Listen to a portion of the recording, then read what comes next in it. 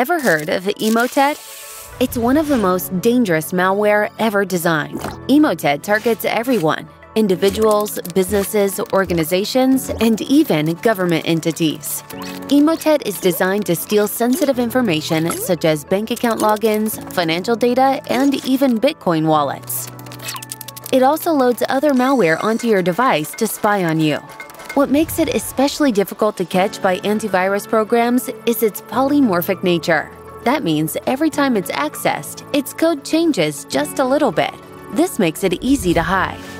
Once it infects a computer, Emotet can spread to other computers in a network, using the brute force method to crack passwords. Emotet infects PC and Mac operating systems. It even attacks Wi-Fi networks, spreading to connected devices as well as other wireless networks.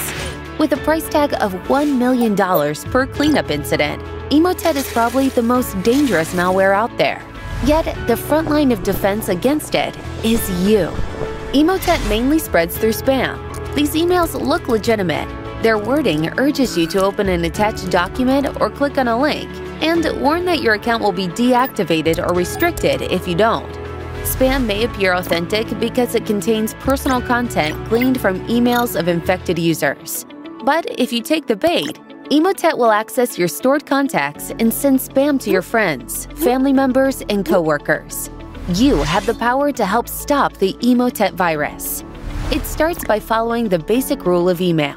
Never click on attachments or links in emails from people you don't know, or in suspicious emails, especially ones that contain a sense of urgency. Got that down? Good. What's the next step in protecting your device and private information from Emotet? Updating your operating system, software, and apps. That way, you have the latest security fixes. Install antivirus protection to neutralize threats. Back up your data to an external device. In the event of an infection or ransomware holds your data hostage, you won't lose it all. Create strong passwords for all your online activity and accounts, and use two-factor authentication when available. Finally, set up your device to display file extensions by default.